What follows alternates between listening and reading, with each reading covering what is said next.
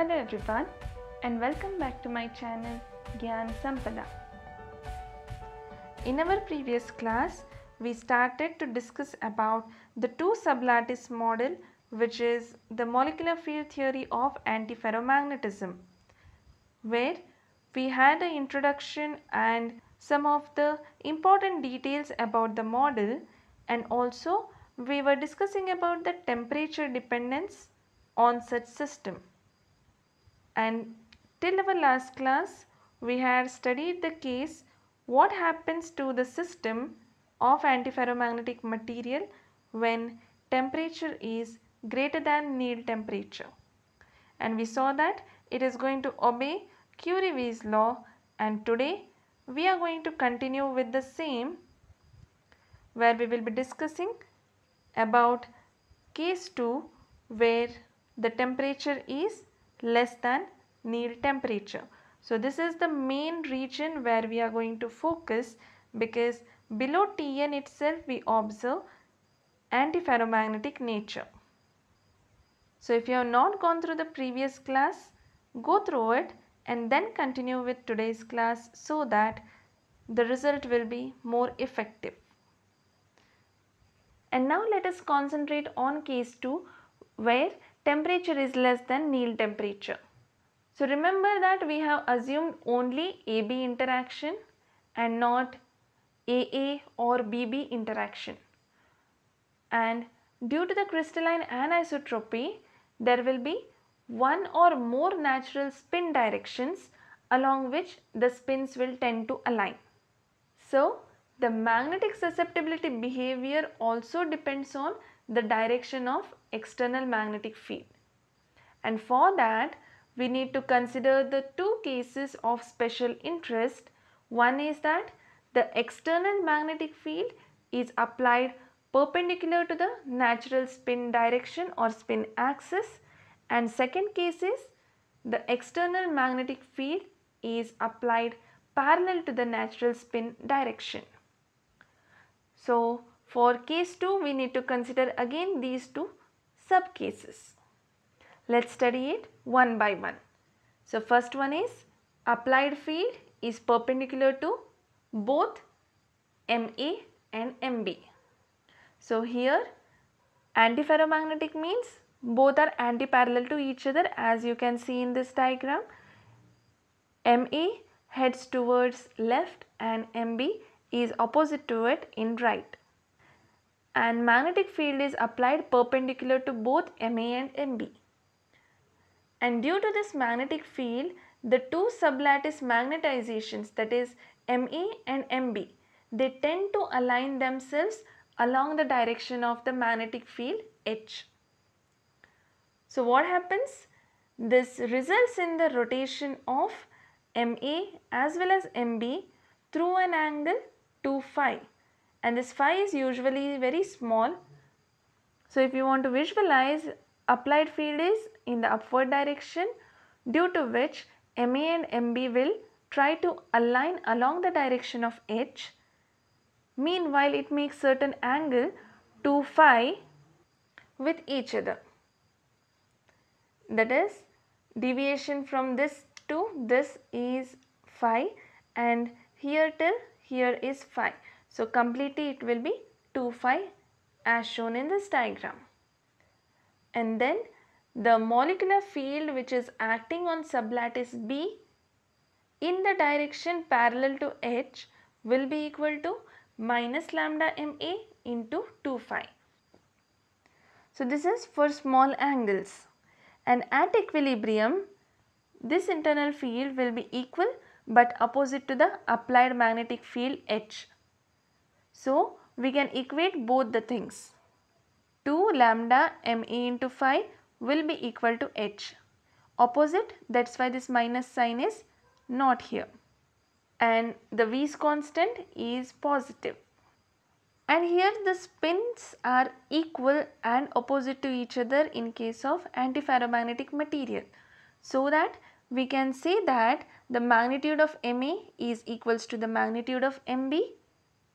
Thus the total magnetization along external field direction is M is equals to Ma plus Mb into phi. So as both are equal, we can write it as 2 times Ma into phi, which we are calling as equation number 9.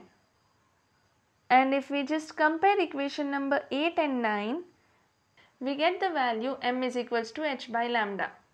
That is, we have just substituted 2 Ma into phi as capital M, so that m will be equal to h by lambda.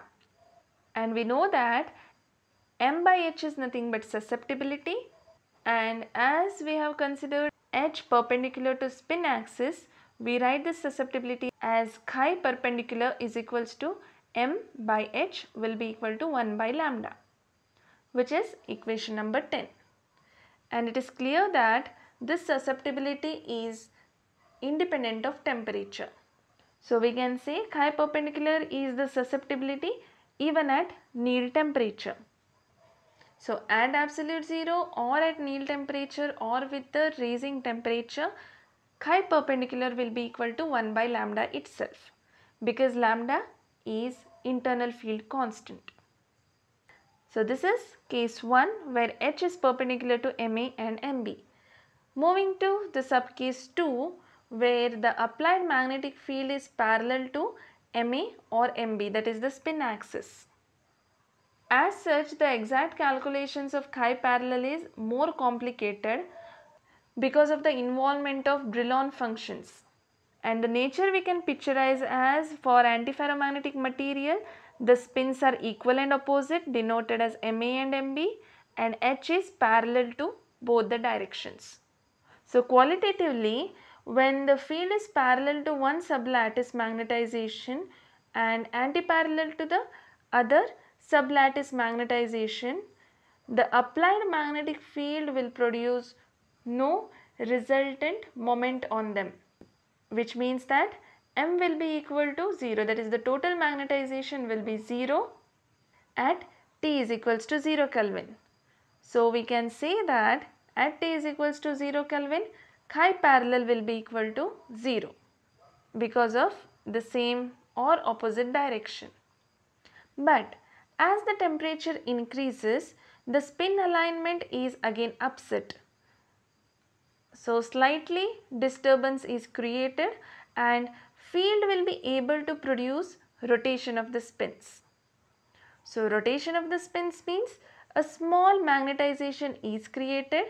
Due to small magnetization, we can say a small amount of susceptibility is produced, and chi parallel will increase from 0 to chi of Tn as temperature increases from 0 to Tn. So this is what happens when H is parallel to Ma and Mb. So below Tn, susceptibility of antiferromagnetic polycrystalline material is obtained by averaging the susceptibilities over all the direction. That is, we need to consider the parallel component, the perpendicular component, everything. And we have seen that at T is equals to 0 Kelvin, chi parallel is equals to 0. And we are having the equation for the total susceptibility or susceptibility of a polycrystalline material is equals to 1 by 3 chi parallel at T is equals to 0 plus 2 by 3 of chi perpendicular at T is equals to 0 Kelvin. And as chi parallel is equals to 0 at T is equals to 0, we can write that chi polycrystalline will be equal to 2 by 3 of chi perpendicular of 0 itself. And if you consider T is equals to Tn, that is at Neel temperature, chi polycrystalline will be equal to 2 by 3 chi perpendicular of 0, which is again equals to 2 by 3 of chi perpendicular of Tn, or in general we can write 2 by 3 times of chi of Tn. So this is the final equation for susceptibility below Tn, where we have considered both parallel and perpendicular orientations of magnetic field with respect to spin direction. And if we plot a graph of susceptibility as a function of temperature, we know that chi perpendicular is equals to 1 by lambda, which is independent of temperature, so that we can take it as a straight line. parallel to x-axis. That is, even if the temperature is increasing, susceptibility is remaining same. But when we consider the chi parallel component, then we can observe above Tn it varies according to the Curie's law, but below Tn we can observe this nature. So as calculation of chi parallel is more complicated, by calculating chi for different spin values like spin half, spin 3/2, spin 5/2 system, this nature of graph is given by Van Vleck. And we need to know what is the main contribution of the susceptibility components below Tn. So we need to take the average of chi perpendicular as well as chi parallel. So when we take the average, we observe that chi polycrystalline will be intermediate between chi perpendicular and chi parallel. That is, the average lies somewhere here. And this is the nature of graph or the characteristic curve for antiferromagnetic material, which we had seen in our previous class while discussing about features of antiferromagnetic material. So this is for today's class, where we have dealt in detail with the two sublattice model, which is the molecular field theory corresponding to antiferromagnetism. So see you in our next class. Till then, study well, practice more, and thank you for watching.